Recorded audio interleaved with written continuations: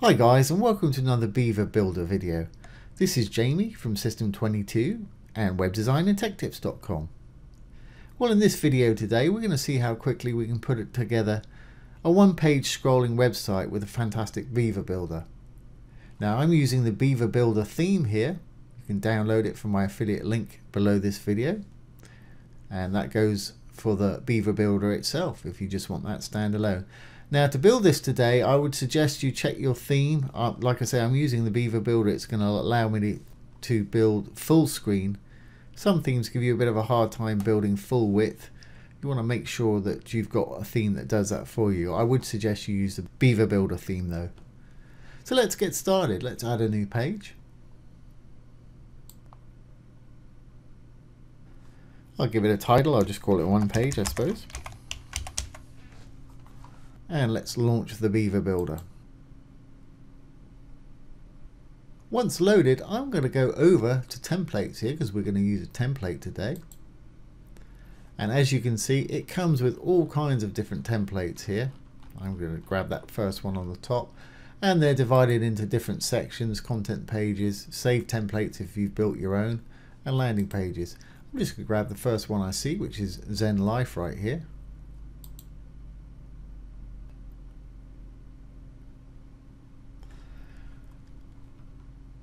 And there it is, it's loaded on there. So we're done. That took about 2 minutes. No, I'm kidding. Let's create a menu and make sure we can scroll to these various sections here. Now any of these titles, content, sections, you can just go in by going in, just clicking on the actual layer itself, change the text to whatever it is you want.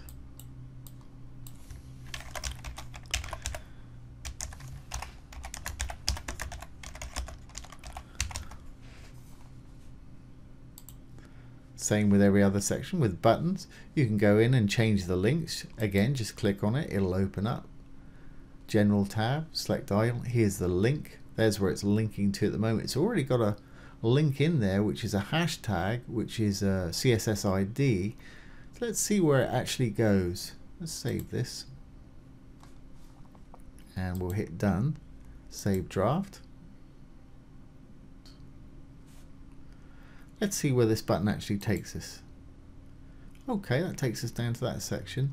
So that section's obviously got a CSS ID. Let's enable our builder. Go down and decide where we want to link to, because we'll create a little menu.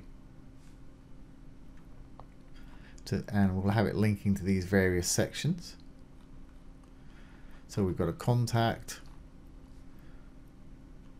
We'll have a stats. Testimonials, and we're already linking to this. That should do it. Okay, so let's go back in there, enable the Beaver Builder. When it's enabled, let's go down to our various sections. We know this has got a CSS ID of, I think it was info. We can use that in our menu too. Let's go in there and have a look. I'm just left clicking on the little wrench spanner icon there. Let's go over here to the three little dots, click on it, look in the advanced, go down a little bit.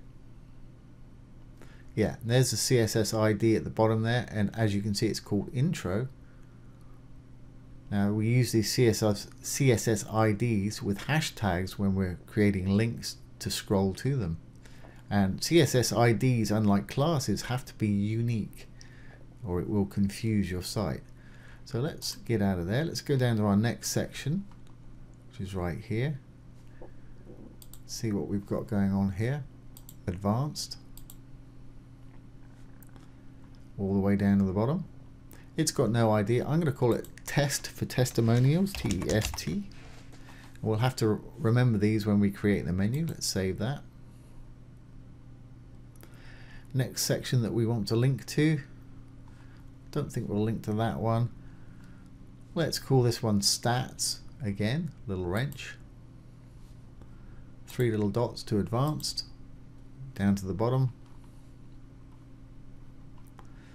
ID. This one's got intro as well, so let's call this one stats.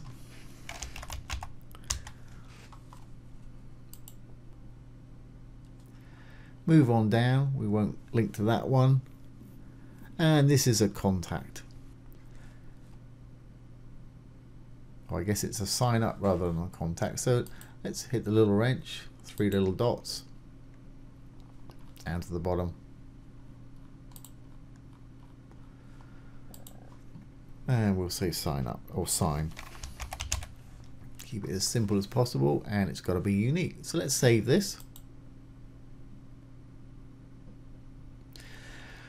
Once saved, obviously you've been in, edited whatever you want. You can edit again with these images and galleries and what have you. You can just go in there and edit the gallery, change the photos out. It's really self-explanatory. It's really easy to do. So we're done.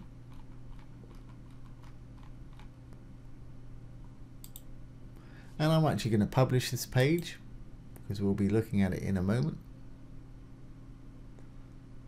Okay, now let's go back to our dashboard and create a menu that will scroll to these various sections. Now we need to go down to Appearance and go down to Menus. And let's create our first menu. So we'll hit the Create a New Menu. And let's call it One Page. Hit the Create Menu button. And we can start adding content. Now for this today we're going to use custom links because we're scrolling to various sections. In the URL box you just need to put a hashtag because you have to have a link in there, and this hashtag is going to link to the section names that we created. So I'm going to leave one as just a hashtag like that, which will take us right to the top. Hashtag will always take you to the top of the page, and I'm going to call it home. That way they can jump back up the top. Added it to the menu. Let's do another one. Next one wants to go to our intro section. So it was called intro, the CSS ID. So it's hashtag then CSS ID intro. And we'll call that about. Then we had one called testimonials or test for testimonials. So it's hashtag CSS ID, which is test. And we'll say testimonials. Then we had one called stats. So it's hashtag CSS ID, which was stats. I guess I'll call that stats. And the last one was sign up. Hashtag CSS ID that we just called it sign. And for the actual link text, the link text I should have mentioned before is what's going to appear in the menu. You'll see in a moment. So we'll say sign up. Let's save this. We'll save our menu. Now then, let's go down to customize right here. Now we've created the menu.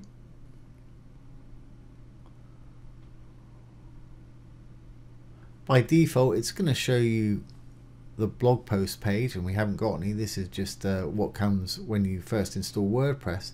So let's go down, and we'll go down to settings and set our page as the home page. Home page settings. If you're using a different theme, it might look slightly different, but they will have a home page settings there somewhere. Just take a look through. I want to set this to a static page, and let's give it one page, which is the one we just created. And there we are. It's popped up with the little template we created right there.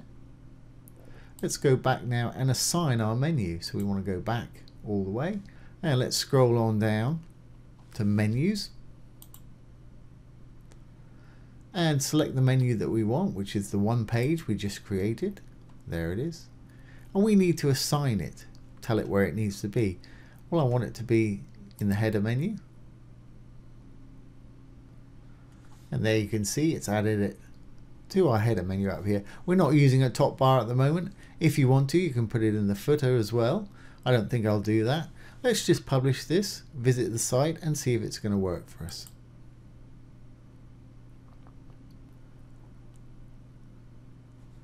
Now let's exit out.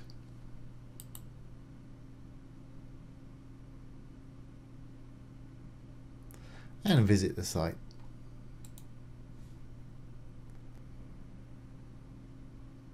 Okay, let's try out our menu. Home, I won't click on that because it's going to be right here. About. Yep, that takes us down to that little info section. Testimonials.